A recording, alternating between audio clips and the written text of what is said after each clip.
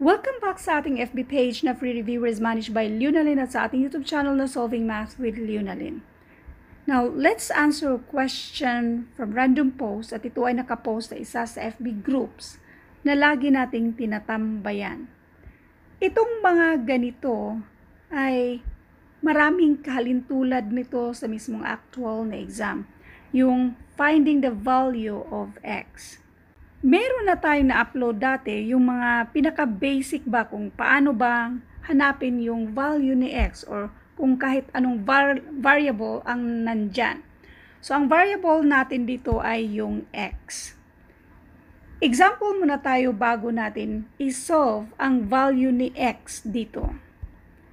Example, x plus 1 equals 5.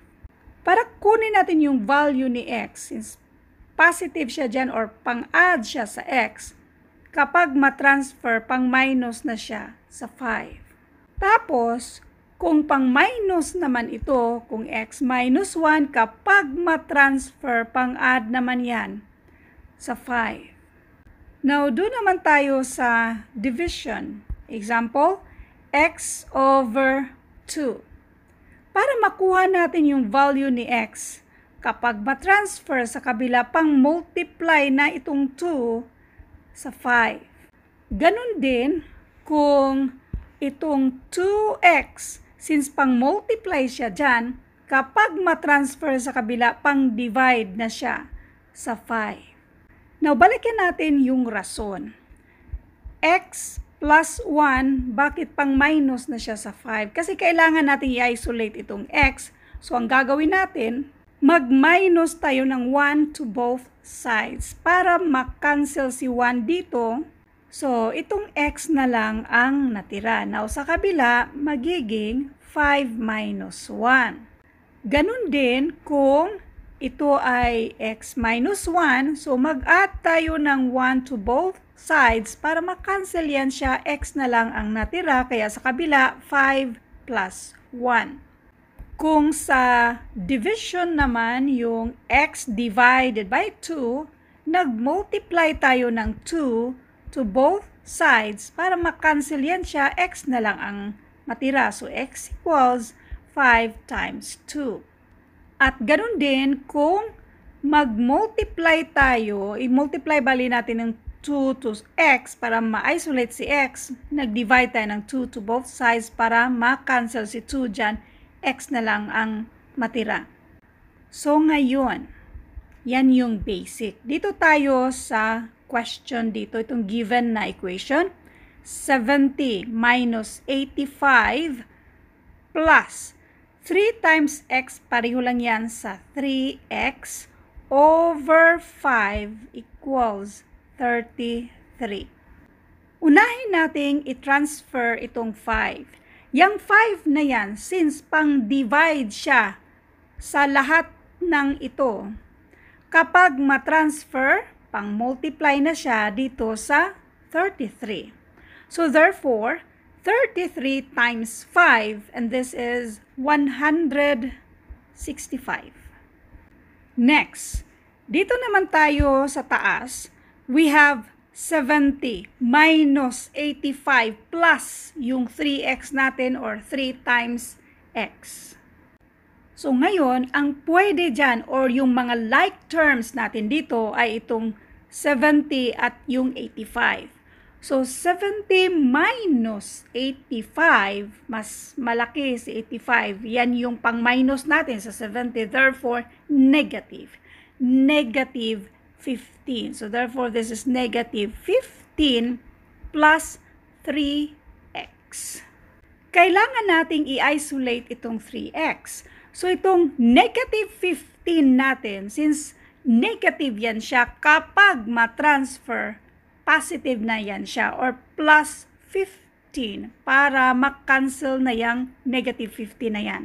So ang natitira na lang natin dito ay 3x. So we have 3x equals 165 plus 15 and this is 180.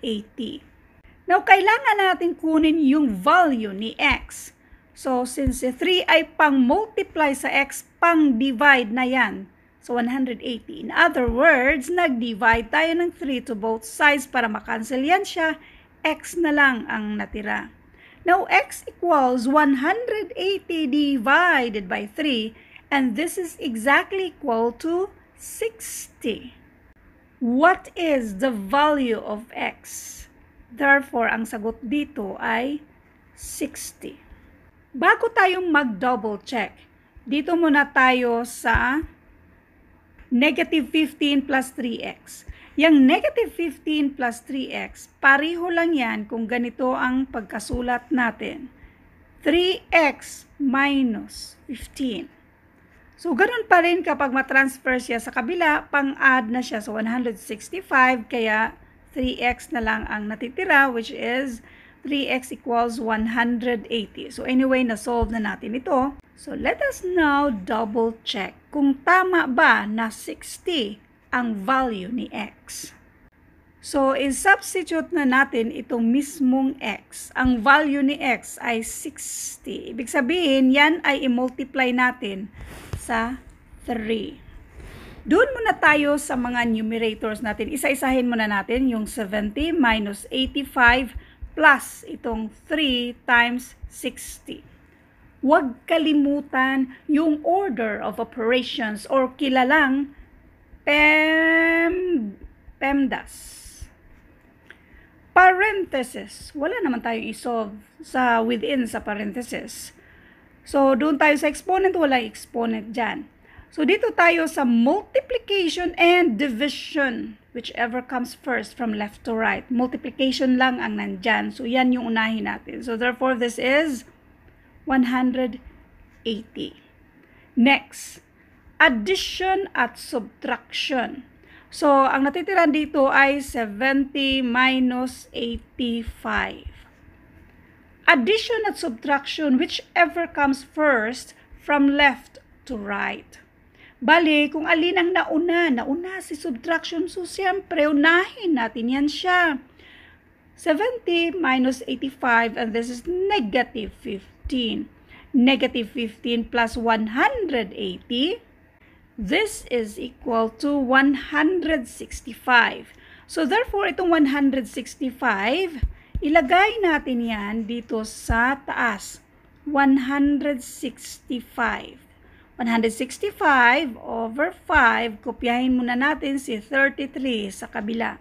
Now, 165 divided by 5, and this is exactly equal to 33. So, equal talaga siya sa 33. Therefore, ang sagot nating 60 ay tama. Thank you for watching, and all I hope mayroon kayong naintindihan sa videong ito. For more examples sa mga kalintulad nito or yung regarding din sa PEMDAS, pwede ninyong i-search PEMDAS, idugtong lang yung lunalin para mas madaling ma-sort out yung dati na nating na-upload regarding dito sa PEMDAS, or pwede rin itong what is the value of X. So, ganun pa rin, idugtong lang yung pangalang lunalin. Thank you and God bless.